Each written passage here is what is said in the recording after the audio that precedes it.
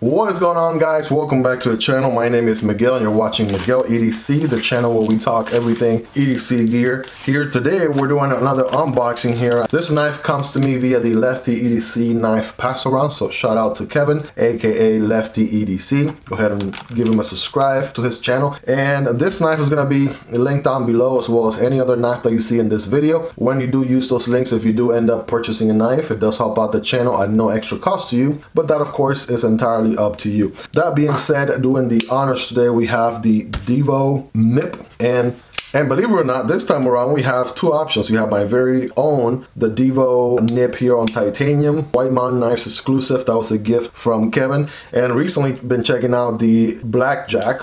I keep calling it the Blackjack. The Jack Sparrow with the pearl carbon fiber going on, bell satin finish here. I think I might just use this one for the honors today. So let's go ahead and cut into this package here, shall we? Let's see, what do we have? What do we have?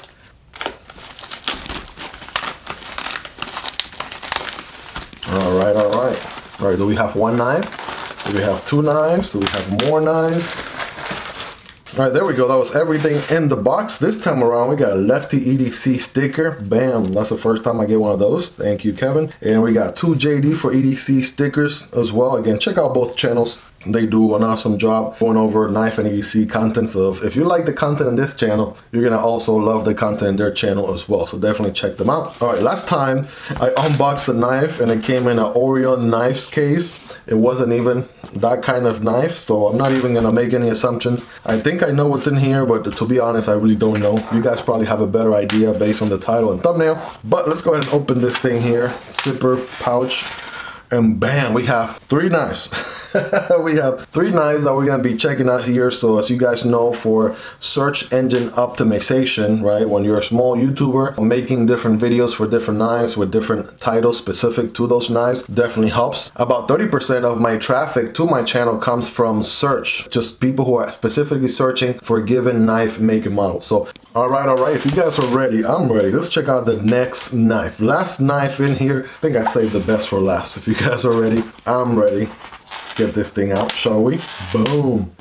Here it is. And this is the Tuya Knives Wrath. The Wrath. Such a cool name. Awesome, awesome name, honestly. Right off the bat, I'm noticing the frag pattern going on. It looks really, really good here. Very nice and contour here towards the edge, so that's nice. The fit and finish all around looks really, really good. And you have a front flipper here. We have thumb deployment. Hopefully we can reverse flick it as well. Alignment right there looks really, really good. And yeah, without further ado, honestly, the feel on this thing is awesome. Okay, let's go ahead and get this thing flipped open, shall we? Which one should we do first? Let's start with a safe bet, the thumb deployment. Here we go. Bam, check this thing out. All right, let's get this thing a wipe. Right, have the camera do it justice. Oof, check out this blade right here. This is a beautiful, beautiful thing. Just gorgeous all through and through. Man, we have all kinds of bell satin finishes going on and all kinds of possible angles. So first things first, let's break this down, right? So we have a hollow ground going on here. It is a compound grind here. So hollow ground going on here looks great, feels great. And then flat grind going on towards the front. That's pretty neat. And that also adds a lot of rigidity to the tip as well. Not that you're gonna use your knife as a pry bar or anything like that. And a nice little swedge going on here also at the top. So that right there looks amazing, amazing. So let's give it another wipe here now that I ran my fingers through it. Let's get a feel for the blade on this thing. All right, that feels nice and sharp, feels really, really good. We'll do a paper and cardboard cutting test here towards the end of the video. It is a frame lock with a steel insert right there for steel on steel contact. Oh yes, all right, that lock bar is nice and easy to push out of the way right there. It gets the job done, but it's also not extremely difficult to move out of the way. And wow, okay. We always want to avoid with a frame lock putting additional pressure on the lock bar. And yes, fires very, very well. We have ball bearings here. All right, pretty good drop shot action, if I'm being honest. All right, woof. Check out that action. Wow, so all you have to do is give it a little bit of, you know, wow, a little bit of an idea of where it needs to go, and it knows exactly where it needs to go. Awesome drop shot action right there. Oof. Okay, next let's try the flipper here. Nice and jimped. These are some very deep jimping going on here. So let's see. All right, let's test it. Here we go. Yes, that feels good. All right, bam. All right, can we do it with the index finger? Sure can. All right, that is money, right? I have been checking out more and more front flippers lately. The one thing that really makes me scared about front flippers is if it's not done well, if the front flipper is not done well, you can risk, you know, like beating up your finger, if you will, which will hurt if it's not executed properly. But when they do it very well on a knife, man, you can get that action, you can get it to deploy every single time. And that feels like a money flip right there. Bam. So yeah, look what just happened there this time. So I have my index finger a little bit too high up. So you do want to make room for the front flipper tab to be able to tuck in and not hit you in the index finger. So yeah, as long as you keep that in mind, so maybe you get a grip lower down here. Boom. You can get this thing going. Ooh, that one sounded pretty good. Oh, holy smokes. Yeah, that thing fires like nobody's business. Okay, I'm gonna tell you this right now. It's only been a few seconds after checking this thing out, but so far it's making an awesome impression. Let's check out the reverse flick. Ooh, okay. See, the reverse flick could either be a break it, it could be a make it or break it deal for me. It's a little tough here to do the reverse flick without putting additional pressure on the luck bar. That's why I keep failing it a little bit. So it's a little bit more of a hit or miss. Whereas in the thumb deployment, you have a lot more access. You have a little less access on the lock bar side. And that's intentional, obviously, because in order for you to disengage the lock bar, check out the access from this side, right? You're able to get really good access to that lock bar from this side. And it even has a little bit of a jimping to it, which is very minimal, but executed like really, really elegantly, right? Check that out. That is beautiful. So I would say probably my least preferred would be that reverse flick, right? Even though you can still do it, right? It just takes maybe a little bit of practice, but there it is. You can do it, certainly. I want to say the thumb deployment, of course, is your classic. That has to work, right? And the front flipper, ooh, that front flipper is money on this one. So that's a tight call right there.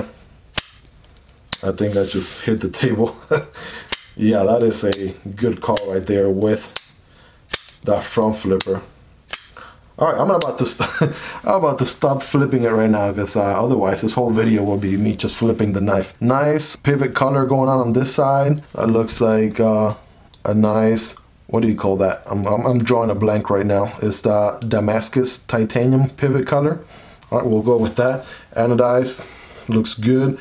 You have the Tuya logo on this side. That looks also wonderful. And it looks like, without getting on my tools, because this is not a review, everything else is TA hardware all around. The only exception being the liner lock or lock bar insert being a T6, so which is not bad. I'm telling you, I love this frag pattern right here. This frag pattern feels really, really good. What do we have as far as steel going on here? S90V. That is perfect, and I believe this is a Dave Warren design himself. So he designed this knife, Dave Warren of Tuya Knives. And yeah, awesome job here with this knife. A little bit of a finger choil option going on here. So if I wanted to forward choke on this guy, even though it's a little bit small, right? You could, right? If you want to forward choke, you could. That's an option. You're gonna have medium hands, not the biggest, not the smallest hands. But here's the forward choke position right there. And here's the standard grip right here. Your hammer grip, boom. Again, medium hands, right? Have plenty of room right there. A lot of people will like, some people will like, some people will dislike this little peak here towards the end. I mentioned this during the Blackbeard unboxing, right? Because this is another Tuya Knives model, and they both have that little bit of a peak towards the end. So it might not be an issue for you, and it probably won't be an issue for most people.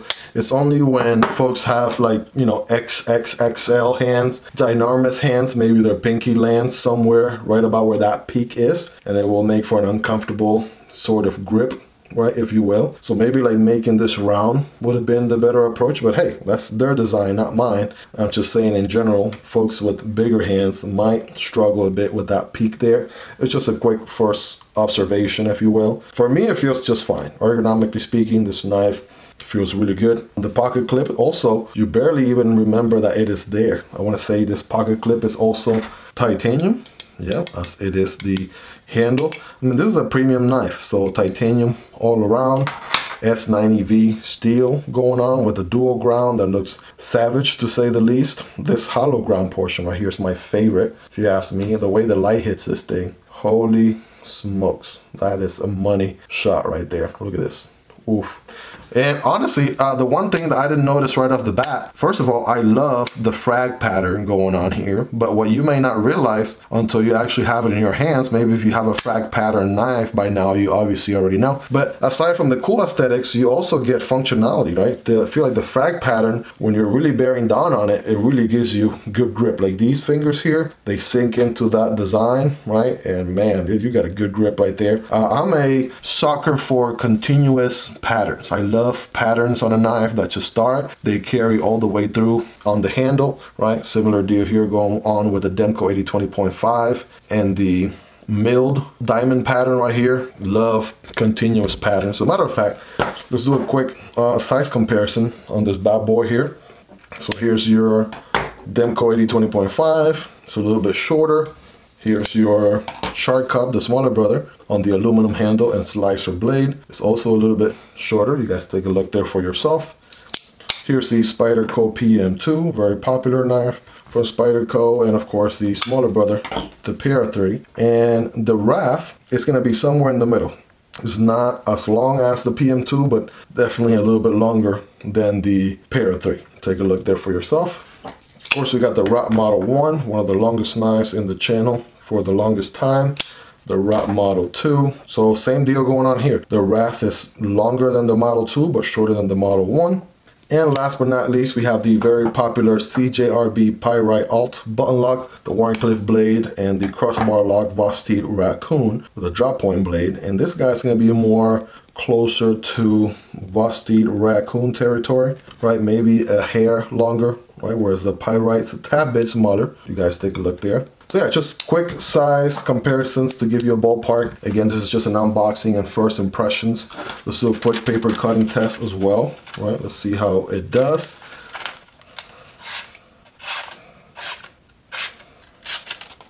So yeah, so those first initial bites are pretty good. Whoa, okay. That was sharp. Man, we are on a streak. So far, these three knives that we have unboxed all feel pretty good. Of course, I have to jinx myself. That's maybe more user error. Yeah, we know you can cut paper, all right. What about some cardboard? Let's see, we got some everyday cardboard right here. We got the diapers flavor of the week. And remember, when cutting cardboard, don't cut perpendicular like this, but rather at an angle. And I know the hollow grind is gonna put in work. Yeah, see what I did there is I sunk the corner. So to avoid doing that, I'm gonna do the finger forward choke position and bam, boom.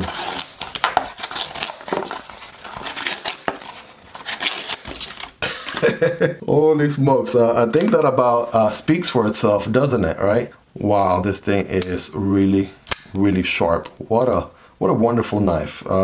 Rate it in the comments. Let me know on a scale from 1 through 10, how sharp is this guy? Obviously, it's not even, you know, it doesn't even have the out-of-the-box sharpness. It has certainly been going through the knife pass around here for quite some time. But man, oh man, does it feel really, really sharp. Well, there you guys have it. That is the Tuya Wrath from Tuya Knives, a Dave Warren design. Again, this guy will be linked down below. I'm not entirely sure on the price on this guy. I haven't had a chance to check that out. So if you guys want to check the price, again, it will be linked in the description. If you are thinking of perhaps buying this knife and you use those links, it does help out the channel at absolutely no extra cost to you. Of course, that will be greatly appreciated, but the decision is entirely up to you. Awesome, wonderful.